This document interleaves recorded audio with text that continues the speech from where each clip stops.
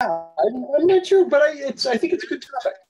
Hello, BookTube. Well, as you can see, I'm here with a guest. This is my friend Zach from the Brattle Bookshop in Boston. Care to say hi to my BookTube friends? And hello, BookTube. You are ensconced in a pile of books because you are filming from the Brattle Bookshop, right? Yeah, several piles of books. And the Brattle is an old used bookstore in downtown Boston. Downtown Boston. Crammed with books. There's the basement, yes, which is full of books that no one sees except you. Well, hopefully someone sees them eventually, but sometimes that eventually takes a while. The first and second floors of the shop, which are what people would associate with a used bookstore, just overcrammed bookshelves of everything imaginable, except romance. Yeah, the Brattle does not sell. They do not sell romance. Talk about that. Yeah. Well, we kind of have stopped not selling romance for years. It was one of the very few types of book that we didn't buy at all, and we don't have a prohibition anymore. We don't have a section yet because we don't have enough. But if we ever were able to buy enough to necessitate a section, I think we should, we certainly would, or I certainly would. And then, rather than have such a conspicuous exception. I mean, it's such a conspicuous exception now that it really is. And it makes it, I don't know how much sense it made 15 years ago or 16 years ago when I started. But I think it's a real detriment now because people do come in looking for romance novels. It is not the kind of book in the world. yeah, it really is. So I'll have to inquire as to why that was put into place. I'm sure it was a good reason when it went into place. Probably something due to convenience or the inconvenience of those who would browse for them. But I think it's long out of date. But in addition to the romance scorning two stores to the floor, there's also the third floor where I believe you are now. No, I'm actually in the basement. You're in the basement. Okay. But I'm in the room of the basement where we do most of our research and cataloging, and those are the books that go into the rare book room on the third that's the third floor is rare and collectible books, first edition, that sort of thing. That's right. Yeah, so you can see this is after we unpack them from boxes, or sometimes we just bring the whole box in here. They usually end up in here, so we can research them, collate them, price them, and then they're for sale up on the third floor. And just to orient our listeners, just in case they're coming to this cold, or future listeners who don't know, in addition to all of that is not the whole spectrum of the Brattle. There's one more part, which is the sale lot outside, where that's right, things are tagged and put out in the elements. Yes, definitely the most visible part of the shop. We have, oh God, I never even thought to count, but thousands and thousands of books out there at $1, $3, and $5. Right.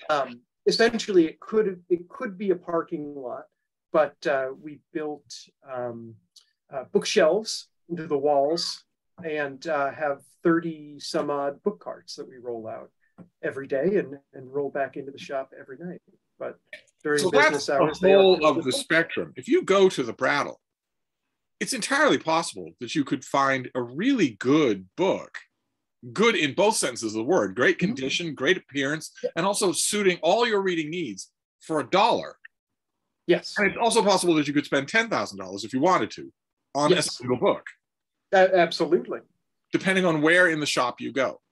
But the question that we're going to bat around today, and by the way, at the moment, I assure you, you could spend both $1 and $12,500 on different versions of the same text.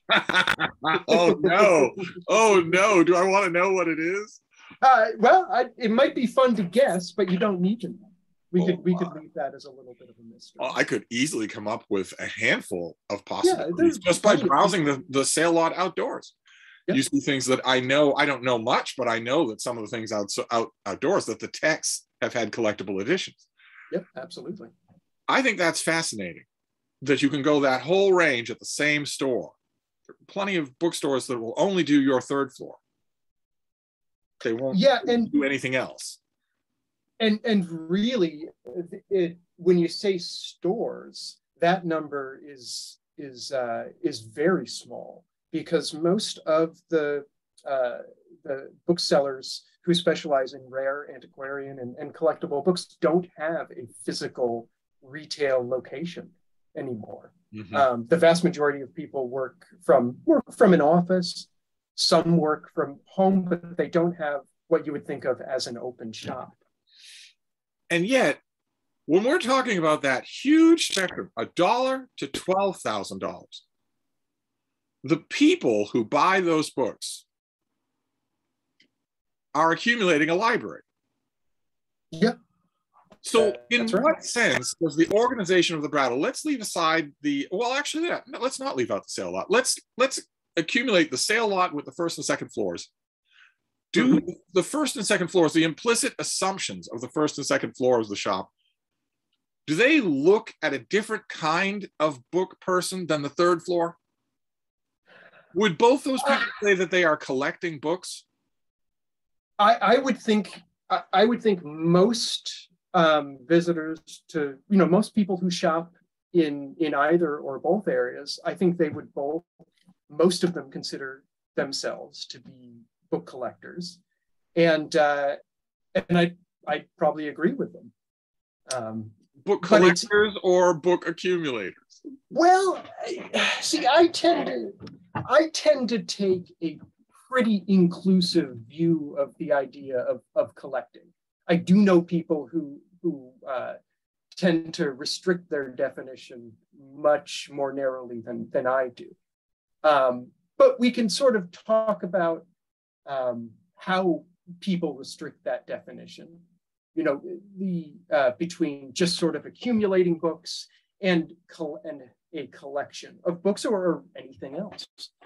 I've known people like that, people who have been customers of the Brattle in decades gone by, mm-hmm. who would say, if we were looking at like, for instance, the sale lot or the whole of the shop, they would say, "Oh, I want this book." And they would also say, "I want this for my collection." And they would be talking about two separate parts of their house.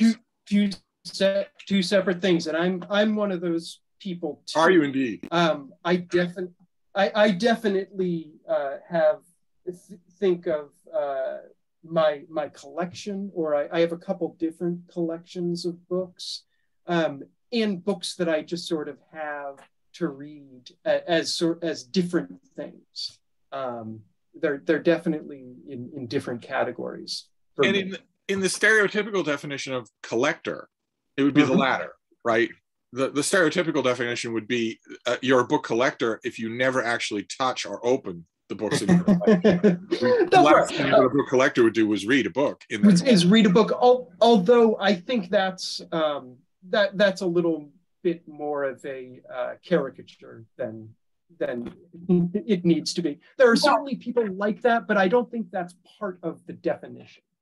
Oh, but is it a caricature? I mean, honestly, if somebody has a first edition of the first edition of Leaves of Grass, they're not going to read it. They might not. Have you ever known an example where someone did that? I'll be perfectly honest with you. Some of the most rare or valuable books that I have in my collection, I will look at from time to time, and handle. They're not just something on a shelf to be admired from a distance.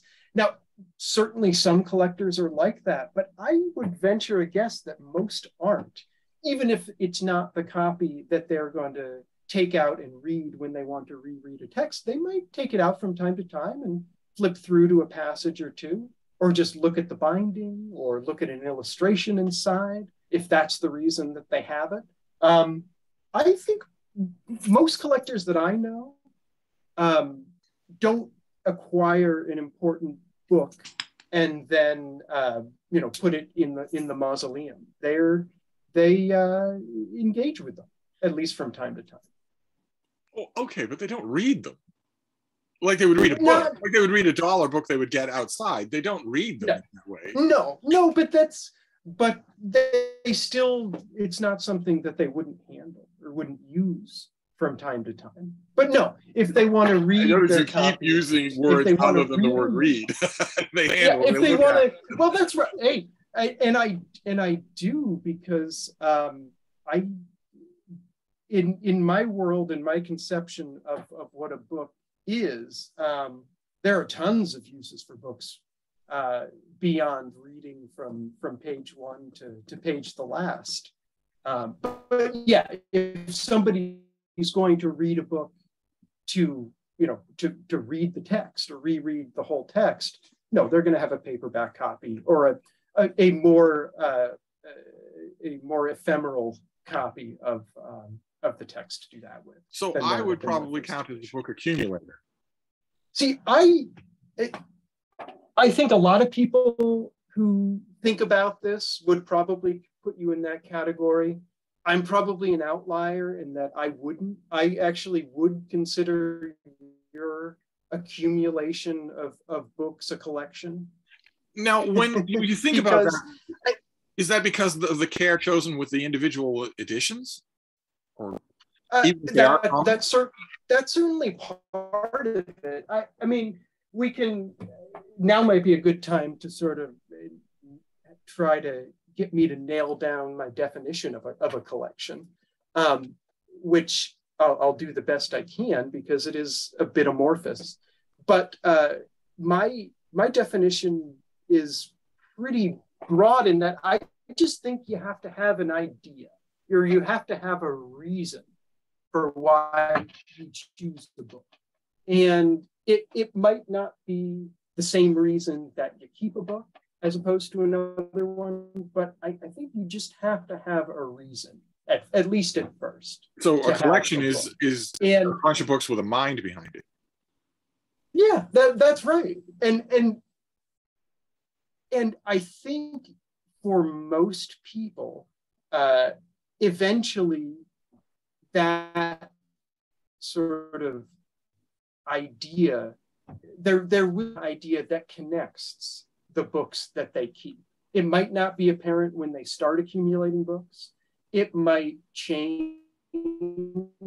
It might broaden as they continue to collect books.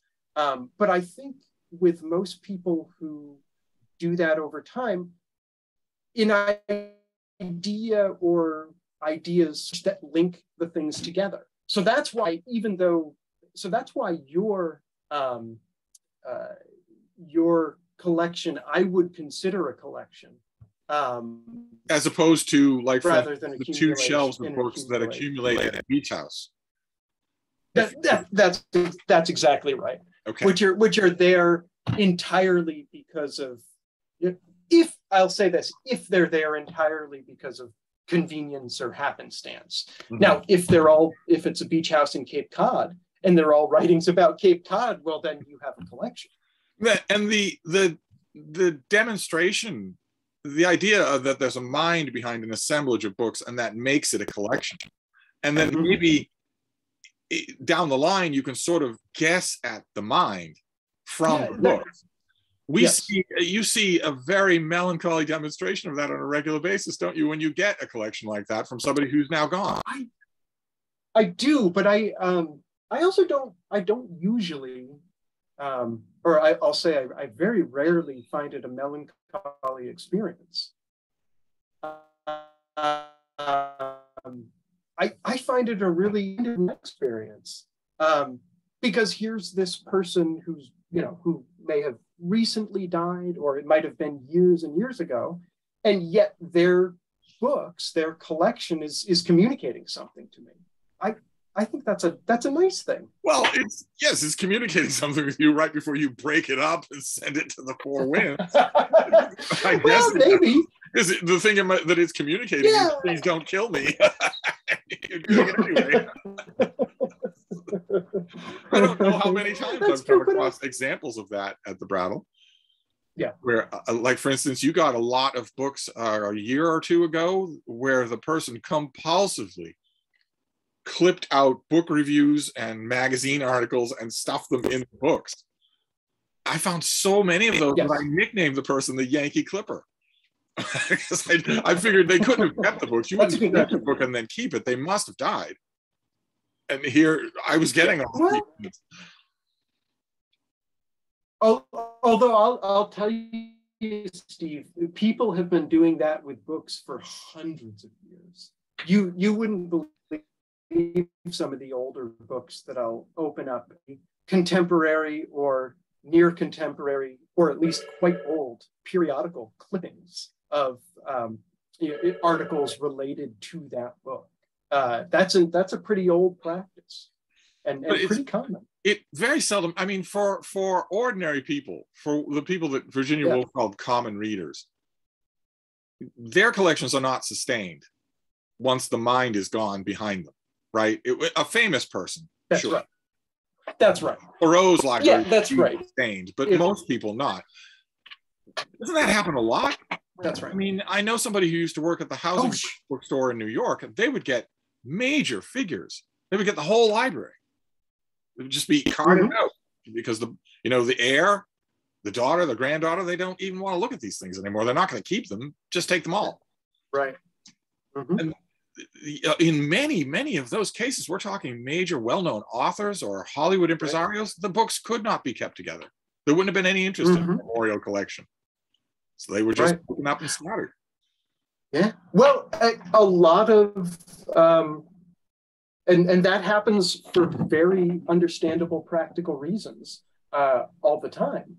But also it can be a very interesting and engrossing practice for a collector, or a profitable one for a bookseller, to try and reconstruct those libraries, those collections, as much as possible. Does that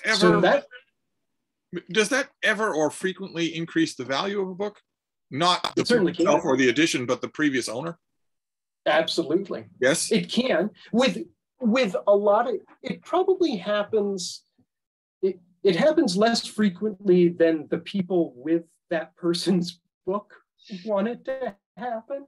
Very, very often, and this happens a lot with scholarly books. Someone might be very important, or at least, a decently well-known figure within a particular field, that just has no juice with the book collector. But there certainly are copies that sell just because it was a well-known figure's copy of that. So do they ever sell more? Like, for instance, if you take Richard Ellis's book on sharks, so you take Richard Ellis's, the first edition, the first printing of Richard Ellis's book on sharks, is that going to be more or less valuable than Peter Benchley's copy of Richard Ellis's book on sharks that he drew from to make his novel? To prove that it was Benchley's edition, if he had a plate in it or something like that. If there was something, oh my God, I'd want Benchley's. I'd sell the shit out of that. Are you that kidding? Would be more collectible than the first edition of the book itself. Yes. Yeah. I mean, there's. I think it would. Now, yes. In that case, I would. Now, I wouldn't. I just wouldn't. I wouldn't put that down as an across the board rule, because if you have a book that's extremely valuable, first edition, some person with some important figure with an associated that text, their text, if it's not a first edition, might not rise to that level, but it's a decent guideline anyway. That all the examples that are coming to my mind connect the important person. Right. All the examples that are coming to my mind, I think all go the one way and not the other. Because that's what a provable copy of The Godfather that was Marlon Brando's copy of the book would be more valuable than a first edition of The Godfather. I feel certain. No, it would, and regardless of what edition Marlin had.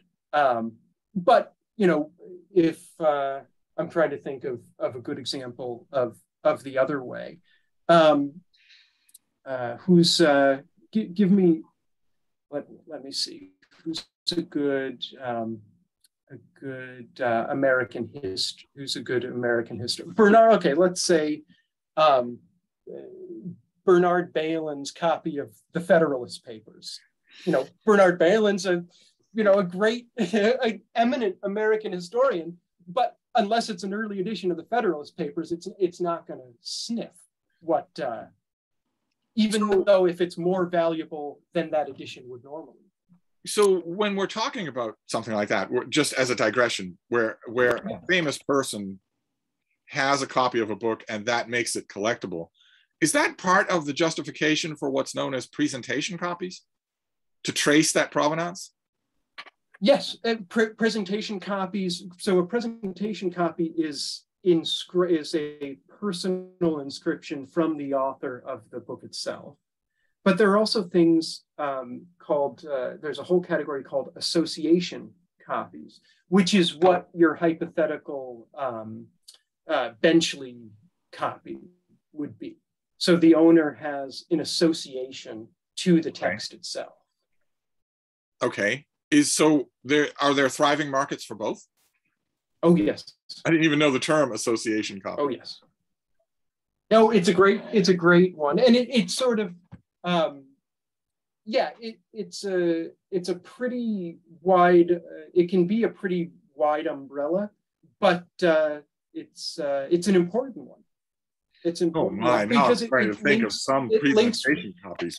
It links real, it links real, historical figures to the object. It must be some of the most valuable presentation copies. My mind boggles. I mean, are there presentation copies between Tolstoy and Dostoevsky?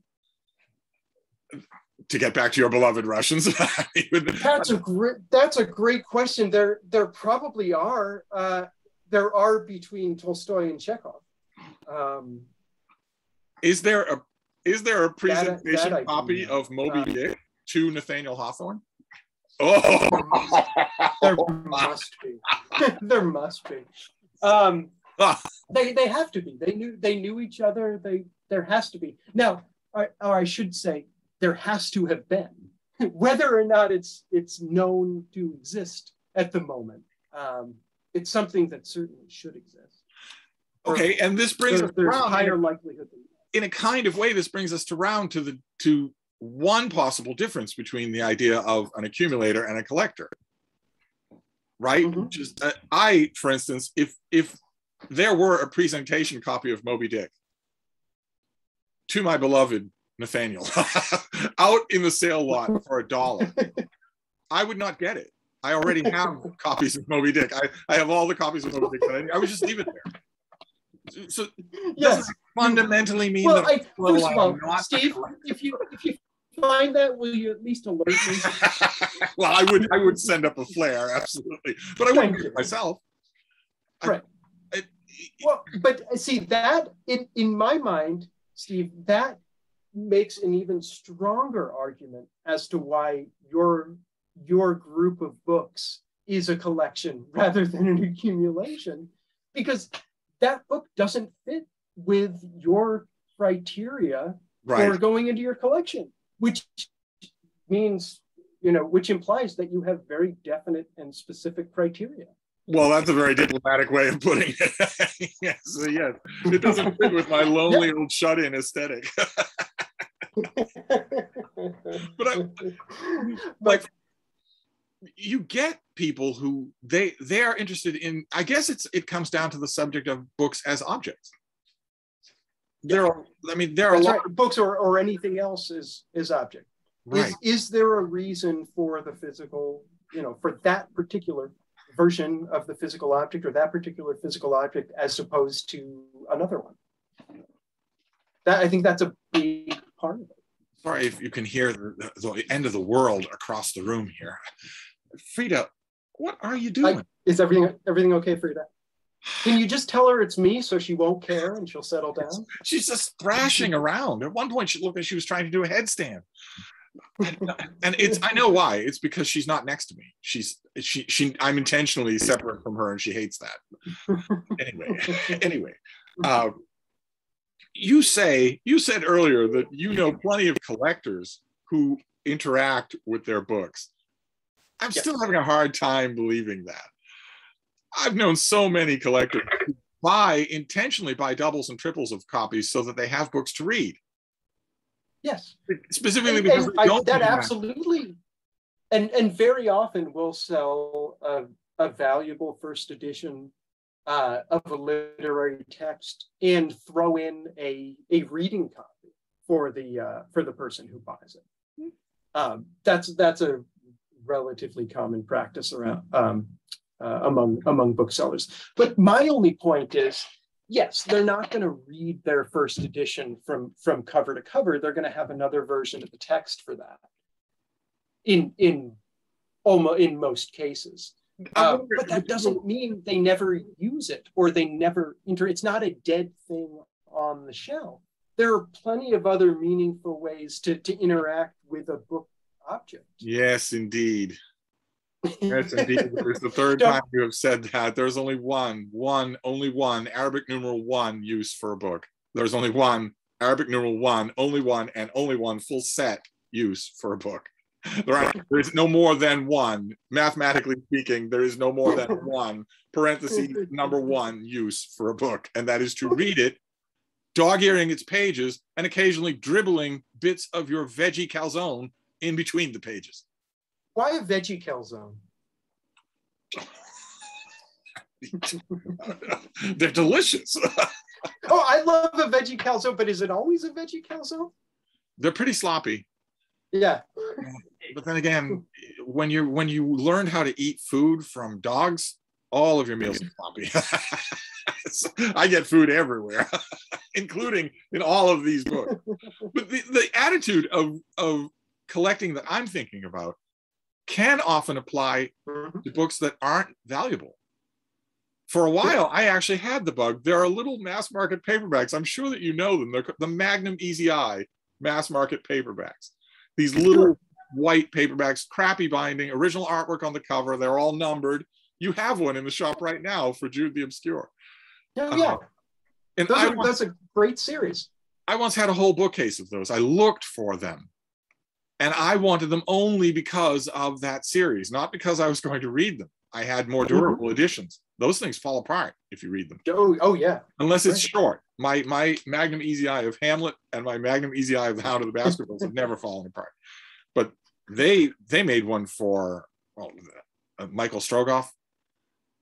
Jude the Obscure is a really long one. I think they did one for Moby Dick that was sort of a holy grail. Oh yeah, they definitely did do a Moby Dick. I've never seen it. Yeah. I'm almost certain I've seen the Moby Dick. But that kind of thing extends to people like, for instance, you'll get people who will want a whole bookcase of the old Reader's Digest classics in hardcovers with, the original illustrations. But they'll use that. I have seen that. Although that's certainly that would be considered a collection. That urge to you got to get them all. That's different from this. That's different from the mindset that would assemble a particular collection of books. Yeah, I mean, I guess it's a different mindset. It's a different approach, but it's all under the same general heading of collecting. It's just a different approach to collecting. So every once in a while at the shop, you will get a complete set of the Loeb Classical Library. Right? Or I think we've gotten or at least all of the Latin or all of the Greek. Usually if somebody has all of the Latin, they may not have all of the Greek. If somebody has all the Greek, they definitely have all of the Latin. And you just got a huge amount of Library of America, right? You didn't get all. That collection is not complete, right?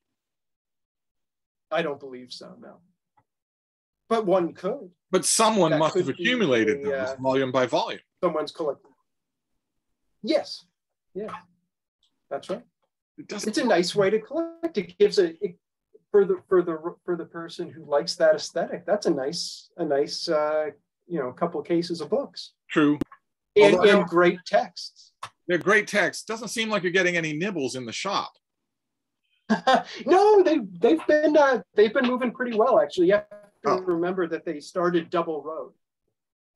Okay. Well, I guess in my mind, I keep thinking that the only way that I would notice they're moving is because I would expect that somebody would buy them all at once. Oh no, we haven't had that, but we've had people who pick off bags for it. But you yourself do both. You have books that are set aside from your reading library. Yes. And you add to that collection separate from adding to your reading library. That's right. So are you saying that you use both? You use both in some way? You occasionally visit your collectibles? All the time. Well, so I have a couple what I consider collectible collections. And I have my sort of book reference collection. That's my books that I use for work. Those are both more or less permanent collections, but different. And then I have just books that I'm reading that chances are I'm just going to sell back to the shop for the next person. I'm just automatically thinking of collectors of other things. Mm-hmm. And it just feels so wrong for books to be thought of that way to me. Like action figure collectors consider that if the action figure is out of its packaging, it's ruined. Oh, right. That's the word they use. Yeah, it's ruined. Yeah. See, I don't. Yeah, I kind of. So they're collecting something. I don't have any aversion to that at all, because they're collecting something they're never going to touch. How is that not a mental disease? Well, I don't think it's necessary. I'm not saying it's never a mental disease. Well, no, you couldn't, could you? Considering some of the things you've seen. But I don't think it's necessary, because yes, they're collecting the action figure that's inside the box, but there's also value if what someone values in the packaging, in the way it was presented. That's part of the historical object. Most of the time it's discarded. It's not popularly considered to be the sought after object. That's the fun little action figure with the movable joints and such.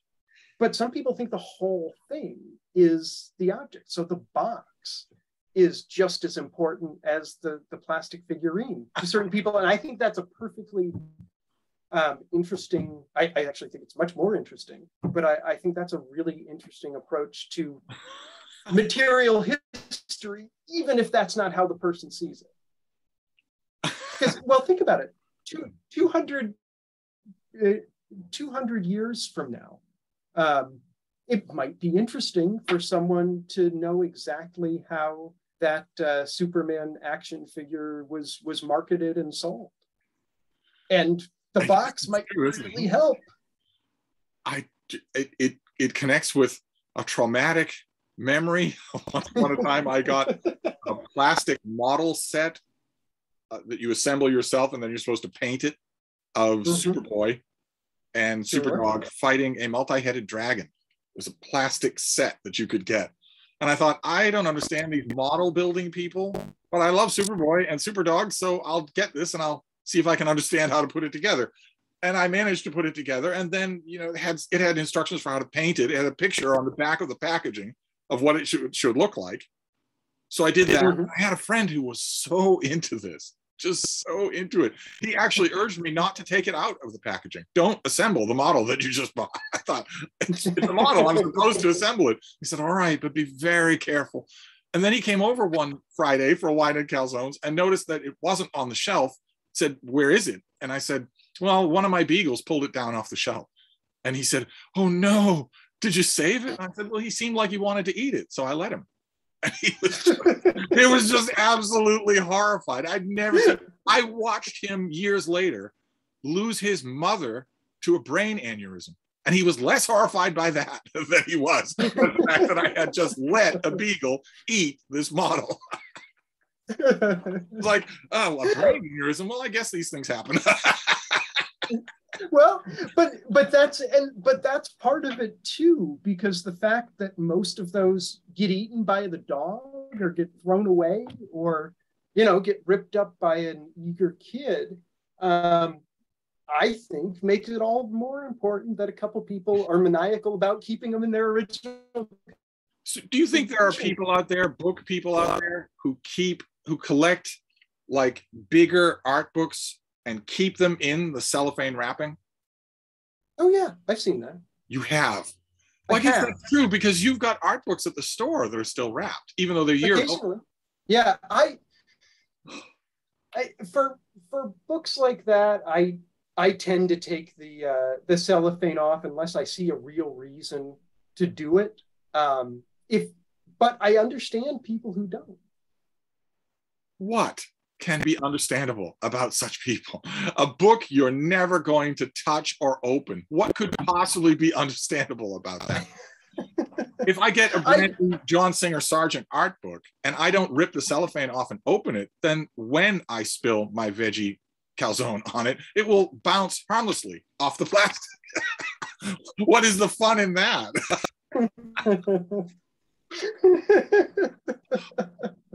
You can just wipe it off. Yeah, I don't see the fun, but I don't need to understand. For the most part, I take the approach to people are allowed to like what they like. They're allowed to consider important what they consider important, as long as they're not doing damage to themselves or others. And I think that when somebody is that kind of a collector, they will have a short list of things that I just referenced. Yeah. They're holy grails, things they're looking for, very particular things they're looking for. I think most collectors do. I mean, aren't there a few editions of certain texts that you would love to walk in and see? The question that I have for you specifically involves that weird twist of your brain that allows you to flawlessly remember those things without writing them down. How many holy grails for customers do you have in your head, even though the customers are dead? Where you're going to encounter them, you're going to take them out of a box someday. Well, you don't think that way, but you're not Irish. It's more than one. Yeah. You have lots of holy grails. No, but I do have some Irish heritage, as a matter of fact. So maybe there's a connection there. But I definitely have. See, I don't have the ability to tell you how many of those I have rattling around at any one point, and I really don't have any ability to remove them when they're no longer relevant. So this has happened more than once. Yes, where I've set real books apart that I know someone was waiting for, only to be told by someone else that it is no longer a relevant want. Very nicely put. No longer a relevant for whatever reason. Oh, not. But it's only ever one reason. So, oh my. No, they could be other. It could be that this person's just not buying those anymore, and that might be a piece of information that I have somewhere else in the brain. But those two functions are. You have these endless files, but your ability to call them up is non-existent. You have to see it. And then when you see it, you'll immediately remember. You'll immediately know, oh, this is for so-and-so, this is for so-and-so. You've done that for me over the years. Oh, yeah. But if I were to ask you up front,